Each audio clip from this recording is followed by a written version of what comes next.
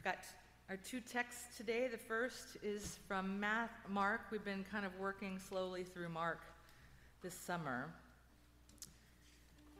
And we are in chapter 5. I've been reading from the Common English version. All right. Jesus crossed the lake again, and on the other side, a large crowd gathered around him on the shore. Jairus, one of the synagogue leaders, came forward. When he saw Jesus, he fell at his feet and pleaded with him, "My daughter is about to die. Please come and place your hands on her so that she can be healed and live." So Jesus went with him. A swarm of people were following Jesus, crowding in on him. A woman was there who had been bleeding for 12 years. She had suffered a lot under the care of many doctors and had spent everything she had without getting any better. In fact, she had gotten worse. Because she heard about Jesus, she came up behind him in the crowd and touched his clothes. She was thinking, if I can just touch his clothes, I'll be healed. Her bleeding stopped immediately, and she sensed in her body that her illness had been healed. At that very moment, Jesus recognized that power had gone out from him, so he turned in the crowd and said, "Who touched my clothes?" His disciples said to him, "Don't you see the crowd pressing against you, and yet you ask, 'Who touched me?'" But Jesus looked around carefully to see who had done it. The woman, full of fear and trembling, came forward. Knowing what had happened to her, she fell down in front of Jesus and told him the whole truth. He responded, "Daughter, your faith has healed you. Go in peace, healed from your disease." While Jesus was still speaking with her, messengers came from the synagogue leader's house, saying to Jairus, "Your daughter has died. Why bother the teacher any longer?" But Jesus overheard their report and said to the synagogue leader, "Don't be afraid, just keep trusting." He didn't allow anyone to follow him except Peter, James, and John, James's brother. They came to the synagogue leader's house, and he saw a commotion with people crying and wailing loudly. He went in and said to them, "What's all this commotion and crying about? The child isn't dead. She's only sleeping." They laughed at him, but he threw them all out. Then, taking the child's parents and his disciples with him, he went to the room where the child was. Taking her hand, he said to her, "Talitha cum," which means, "Young woman, get up." Suddenly, the young woman got up and began to walk around. She was 12 years old. They were shocked. He gave them strict orders that no one should know what had happened, and then he told them to give her something to eat. Like last week, we're going to... So with her book, Atlas of the Heart, Brene Brown has provided us with an anthology of human emotion. And rather than list the emotions like a glossary in alphabetical order, she groups them together based on reactions to our environment. So for example, there's a group of emotions that occur when things are uncertain or too much, like stress, worry, excitement, fear. And then there's a group of emotions for when we compare, like admiration, envy, resentment. And then there is a group of emotions for when we are hurting. They are anguish, hopelessness, despair, sadness, and grief.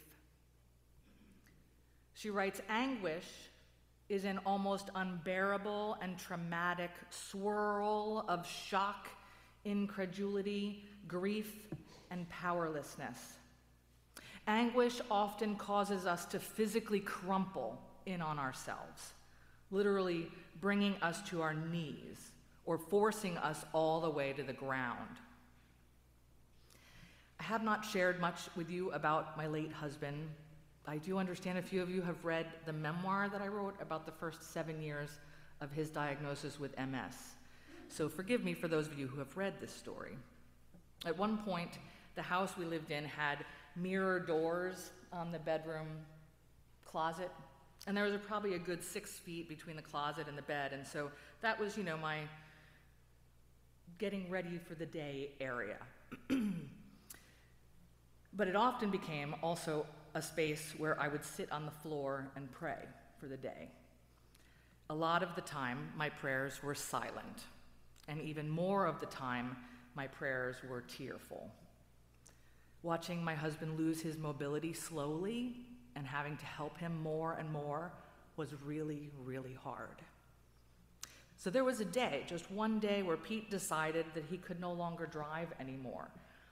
And he never told us what happened, if there was an incident, or what prompted this immediate change. But it was immediate. And it was during that time where I remember not sitting by my closet door, but I sort of crumpled down on myself, and I laid there by the closet. And I was crying, and I was rubbing my hands on the mauve-colored carpet. Gotta love the 80s.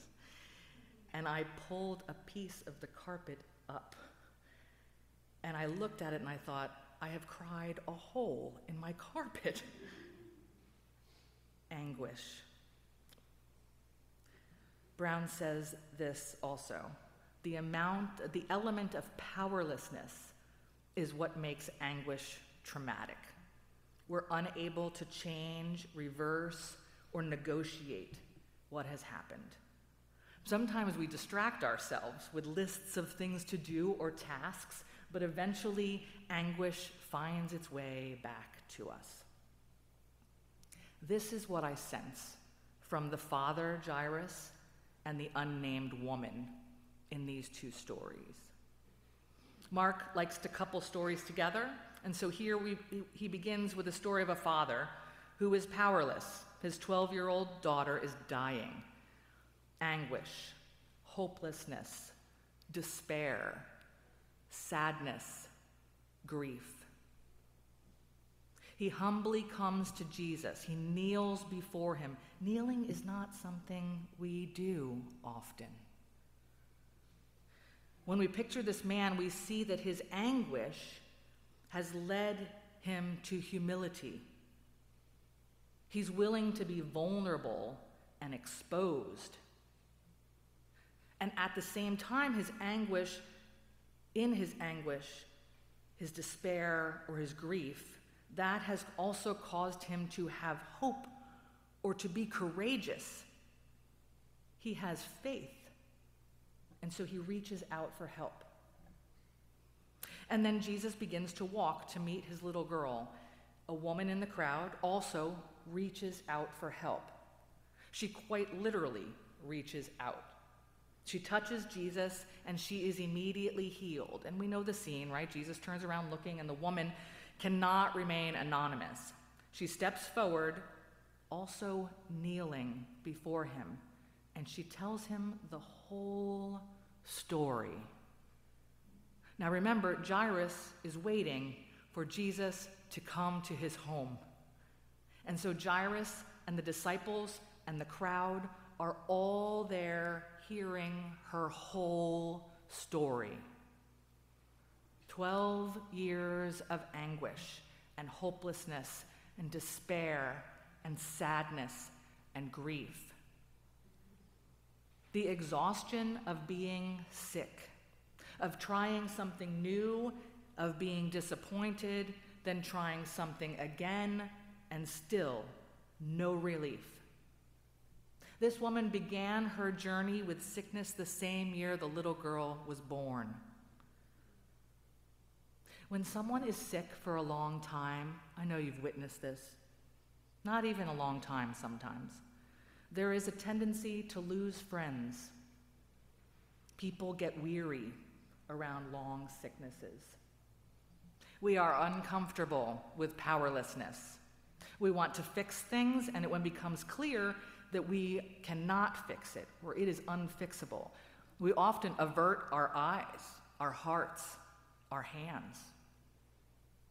The group of emotions that occur when things don't go as planned are boredom, disappointment, regret, discouragement, resignation, and frustration. So I wonder how many of this woman's friends, neighbors, even family, have walked away out of resignation or frustration with her illness. She doesn't have that luxury, of course. Instead, her anguish leads her to risk, just like Jairus. She finds courage and bravery. She too has faith. And so she reaches out for help. So what we have in these two stories is an example of how desperation, anguish, hopelessness, sadness, and grief motivated a woman and a father to seek healing from Jesus. When I came to be your pastor, I understood my primary tasks in this first year to be healing and truth-telling. And since I've been with you, I have tried to name the hurt of this last year from different perspectives.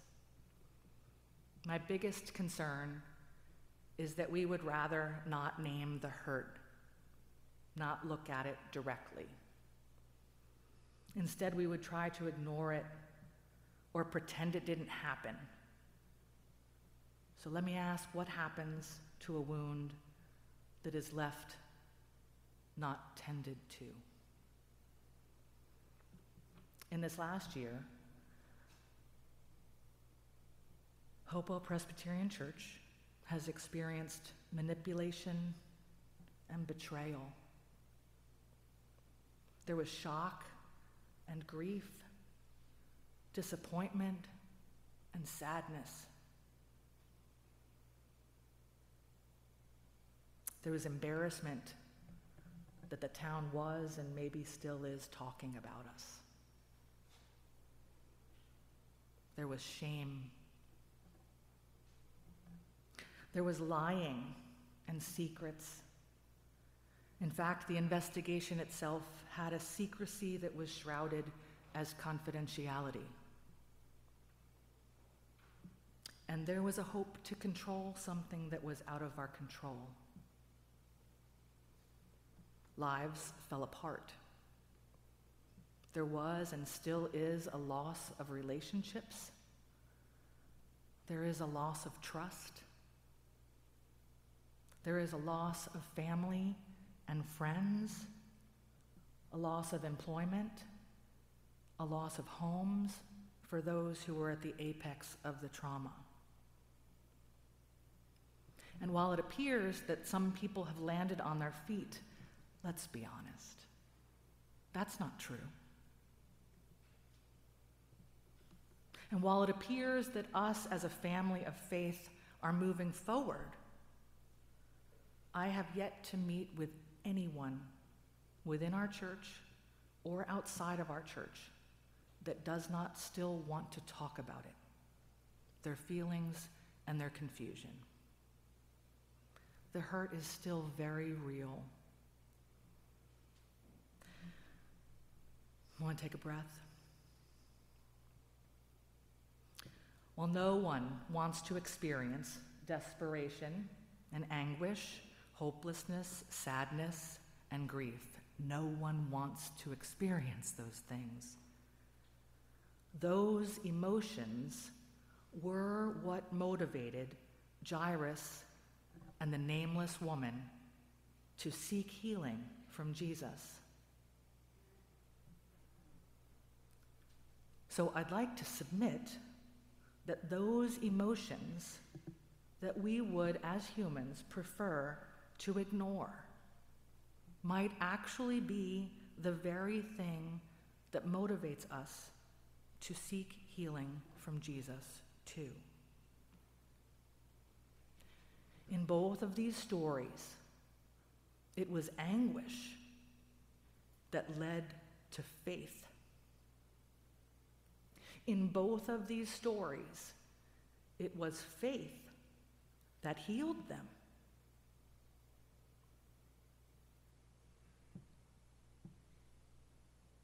I realized as I sat down this morning in the front pew that I was terrified to give this sermon.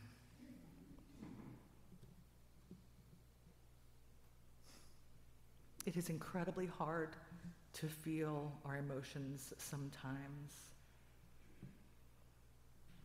I know. You know. But what if we allowed ourselves to feel the anguish? What if we allowed ourselves to have anguish lead to faith? And what if our faith heals us? Amen. As you're able, let's sing number 407.